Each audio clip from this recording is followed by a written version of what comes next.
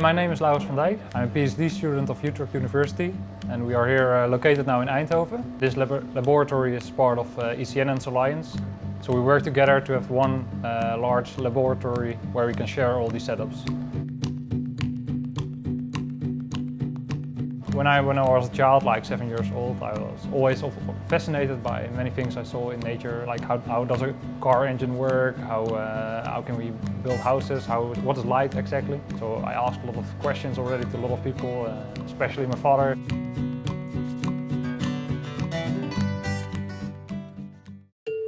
Every person has a kind of responsibility to take care of this earth we are living on. I think if we continue our lifestyle as we do at the moment and we don't bother about anything, then we get really into trouble.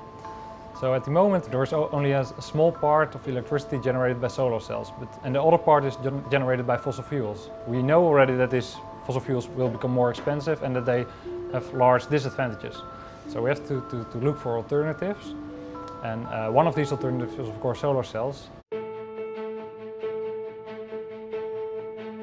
So the aim of my research is generating or producing solar cells that are more efficient. We have to develop new ideas for solar cells. We have to find clever concepts to trap the light in the solar cells. And if we are able to do that, then we will be able to make solar cells with a very high efficiency, way higher than the cells that are now produced.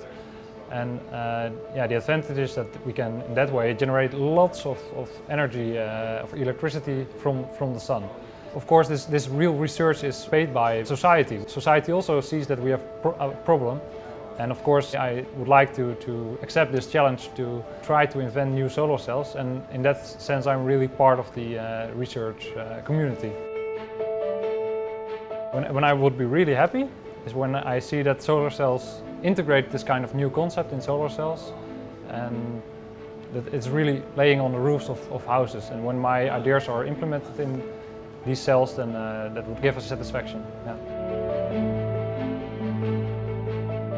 We are working hard on making cells that perform better, but at the moment we did not make cells that really outperform the cells that are currently on the market, but we generate some ideas that in the end might result in better cells. I'm never finished. I think I will also always be interested in the solar cells, about the continuation of the developing of the efficiencies. There won't be an end. Maybe when we can make solar cells that have an efficiency of like 90%, then I would say it's finished. If we also can do it at low cost.